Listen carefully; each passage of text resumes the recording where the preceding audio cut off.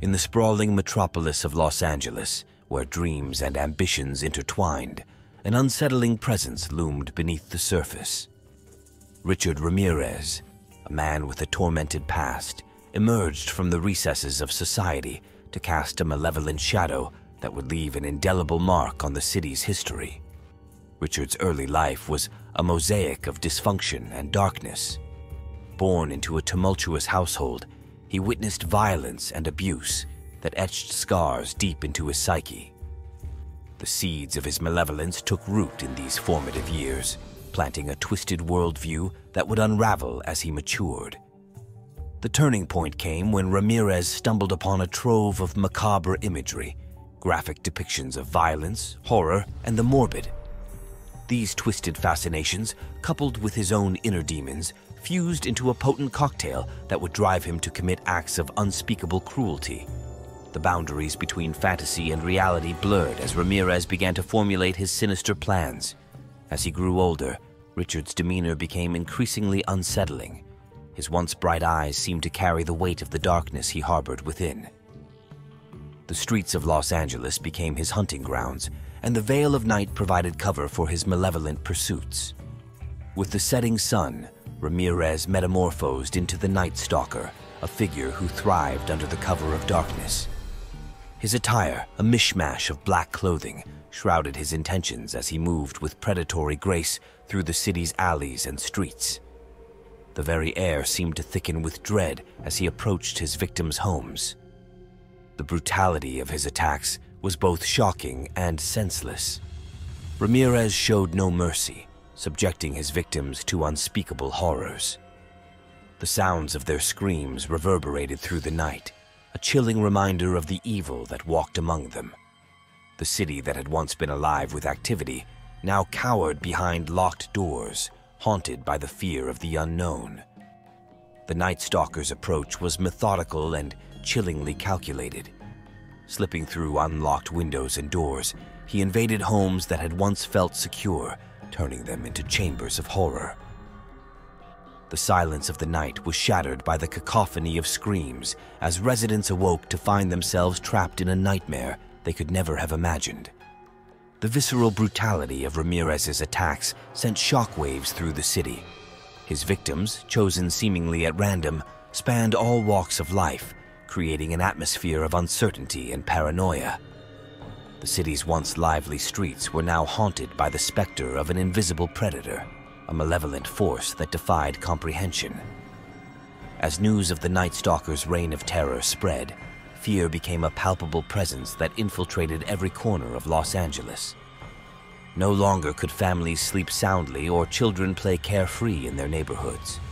The shared sense of security that had bound the community was shattered, replaced by whispered tales of the horrors that had unfolded. In the heart of this terror, the Night Stalker's actions took on an even more disturbing dimension. At each crime scene, he left behind cryptic messages and symbols, turning his atrocities into a sickening puzzle. These enigmatic markings served as a taunt to law enforcement, a testament to his perceived superiority over those who sought to stop him. As the city grappled with the enigma of the Night Stalker, its citizens found themselves united by a common fear. The shadow that had fallen over Los Angeles was a relentless reminder of the fragility of human security. Yet, even in the face of unspeakable horror, a resilient spirit emerged, a spirit that would eventually stand as a beacon of hope. With each passing day, the city's once close-knit communities began to fracture. Neighbors eyed each other warily, wondering if the person living next door could be the Night Stalker. The sound of creaking floorboards in the night sent shivers down spines, and every unfamiliar face on the street became a potential threat. In response to the escalating fear, Los Angeles residents took matters into their own hands. Neighborhood watches sprang up, with vigilant citizens patrolling the streets to protect their families and homes. People fortified their houses with security systems, locked windows and doors, and exchanged phone numbers to stay connected in times of crisis. As the Night Stalker's reign of terror continued, the city found solace in unity. The very fear that had driven a wedge between neighbors also brought them together. In the face of a common enemy, Los Angeles residents set aside their differences to stand shoulder to shoulder against the malevolence that had infiltrated their lives. Acts of kindness became a counterpoint to the terror that gripped the city. Neighbors checked in on one another, providing reassurance and company during the long nights. Small gestures of support, a hot meal, a reassuring smile, became symbols of hope that humanity could prevail even in the darkest of times. However, the shadow of the Night Stalker remained relentless, and the city's collective determination was put to the test. Each new attack reignited the fear, like a smoldering ember threatening to burst into flames. The streets grew quieter, playgrounds emptier, as families retreated behind locked doors, yearning for the safety that had been stolen from them. Despite the pervasive fear, Los Angeles refused to succumb entirely. The resilience of its people was evident in their determination to restore normalcy to their lives. Courageous individuals continued to venture out at night, defying the darkness that sought to imprison them. And through their actions, they became beacons of hope, a reminder that strength could be found even in the most harrowing of circumstances. As the reign of terror orchestrated by the Night Stalker stretched on, the resolve of law enforcement to bring the elusive predator to justice grew stronger. The city of Los Angeles had become a battleground of fear and resilience, with detectives and officers working tirelessly to unravel the enigma that had plagued their streets. The Night Stalker's attacks, marked by their brutality and randomness, presented a formidable challenge for the investigators. Each crime scene yielded scant evidence, as if the predator reveled in the chaos he left behind. But the police were undeterred, driven by an unwavering commitment to protect their community from the clutches of evil. As the body count continued to rise, the pressure on law enforcement intensified. The media's spotlight illuminated every misstep, every false lead, but it also served to unite the city in its collective desire for justice. A city under siege stood united in its demand for an end to the reign of terror that had torn families apart and shattered lives. Detectives sifted through mountains of evidence, chasing every lead and scrutinizing each piece of information with painstaking detail. The community, too, played an active role in the investigation. Tips poured in from vigilant citizens who were determined to play a part in the capture of the elusive Night Stalker. The very fear that had gripped the city now fueled a determination to reclaim its streets from darkness. The turning point came when a tip, provided by a vigilant citizen who recognized a face from the media coverage, led the investigators to a breakthrough. A name and a face emerged from the shadows, and the hunt for Richard Ramirez began in earnest. The predator's identity was no longer a mystery, and the city's desperation for justice turned into a relentless pursuit of the man responsible for the unspeakable horrors. The investigation evolved into a complex dance between law enforcement and the Night Stalker. Ramirez, aware that the net was closing in, adapted his tactics, becoming even more elusive. His taunting messages and symbols at crime scenes only fueled the determination of those who sought to bring him to justice. The city's unity remained unshaken, a force to be reckoned with. As the Night Stalker's grip on the city weakened, his last desperate acts of violence became even more vicious. The culmination of the hunt was inevitable, and the tension that had gripped Los Angeles reached its peak. The predator who had once held the city hostage was now running out of places to hide. As the investigation reached its zenith, Los Angeles held its collective breath, poised on the precipice of closure. The community's shared commitment to survival, resilience, and justice had brought them to this moment. The predator had been identified, and the city was on the brink of reclaiming its sense of security. The city of Los Angeles stood on the threshold of justice as the Night Stalker, once a faceless terror, was unmasked as Richard Ramirez.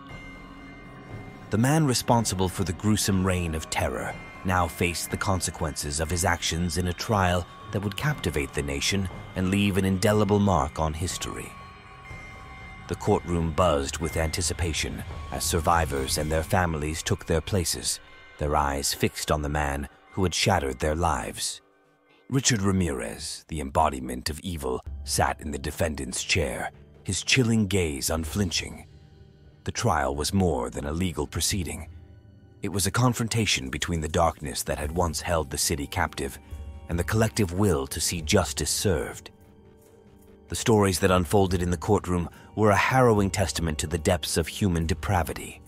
Survivors, their voices steady but hearts heavy, recounted the horrors they had endured at the hands of the Night Stalker. Each testimony was a powerful affirmation of the resilience of the human spirit, a refusal to be defined by the malevolence that had sought to break them. As the evidence mounted, the case against Ramirez became undeniable. His fingerprints, his footprints, and the chilling messages he had left at crime scenes all pointed to his guilt. But it was the survivors' accounts that resonated most deeply, as their unwavering strength contrasted starkly with the emptiness in the eyes of the man who had once been their tormentor. The trial was a media spectacle, drawing attention from around the nation. The public was consumed by the details of the case, their fascination driven by a desire to understand the incomprehensible.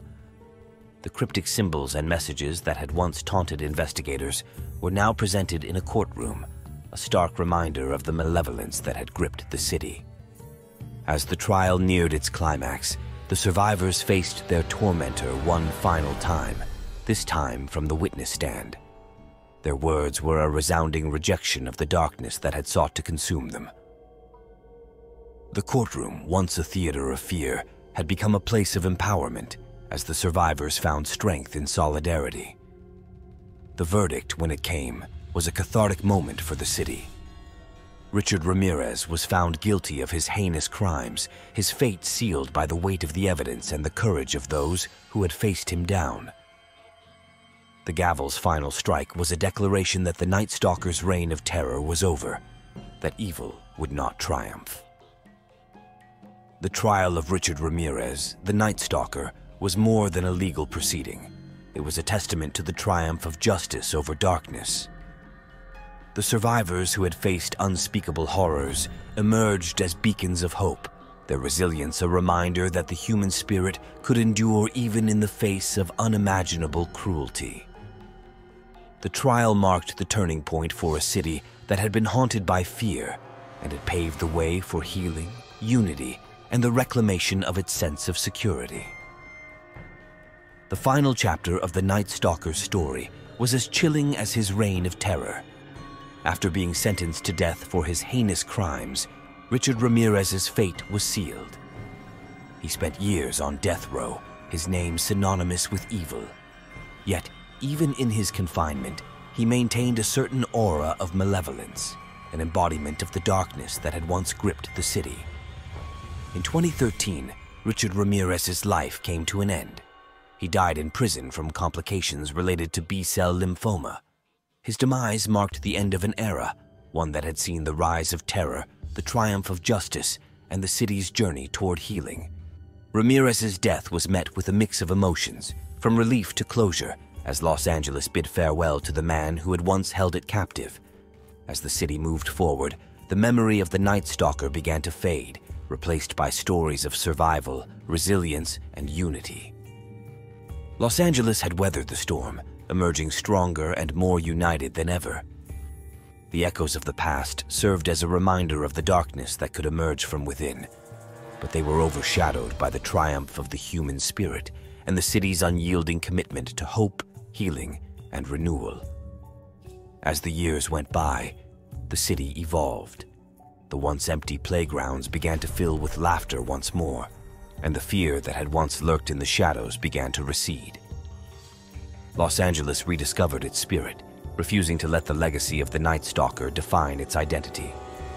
The scars remained, but they served as a reminder of the strength that had emerged from the darkness.